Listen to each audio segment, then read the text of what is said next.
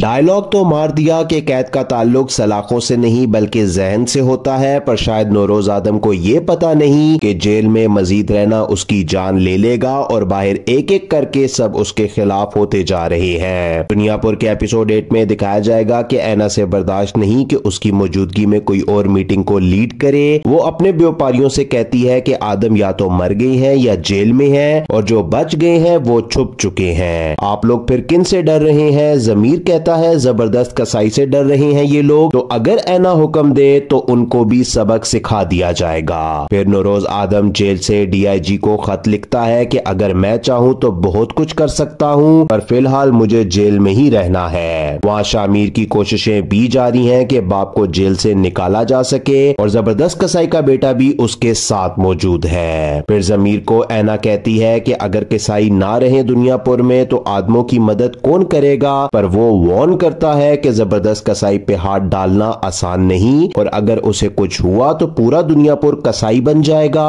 पर ऐना की सबसे बड़ी गलती कि वो जमीर का मशवरा नहीं मानती और फिर जबरदस्त कसाई की फैमिली के काफी लोग मार दिए जाते हैं और ऐना जबरदस्त कसाई को पकड़कर कैद कर लेती है और अब ना कसाई चुप बैठने वाले हैं और ना शामीर आदम। नवाबों का डाउनफॉल इस एक गलती से शुरू होने जा रहा है। फिर मीर हसन की बीवी उसे कॉल करती है और कहती है कि हमारे बेटे को किडनैप कर लिया गया है और पता करवाने पर खबर मिलती है कि वो बच तो जाएगा पर एक शर्त पर। मीर हसन जाकर नौरोज आदम को शर्त सुनाता है कि मुझे किडनैपर ने कहा है कि नौरोज को जेल में ही किसी भी तरह मार दो और बदले में अपना बेटा ले जाओ। पर नौरोज आदम कहता है अगर मैं अभी तुम्हारा बेटा बचा लूं तो, जिस पर मीर हसन हैरान हो जाता है कि जो काम पुलिस नहीं कर सकती वो नौरोज आदम जेल में बैठकर कर सकता है। इधर ही एपिसोड 8 दुनियापुर ड्रामे का खत्म हो जाएगा। नेक्स्ट एपिसोड जल्द अपलोड होगा हमारे चैनल पे।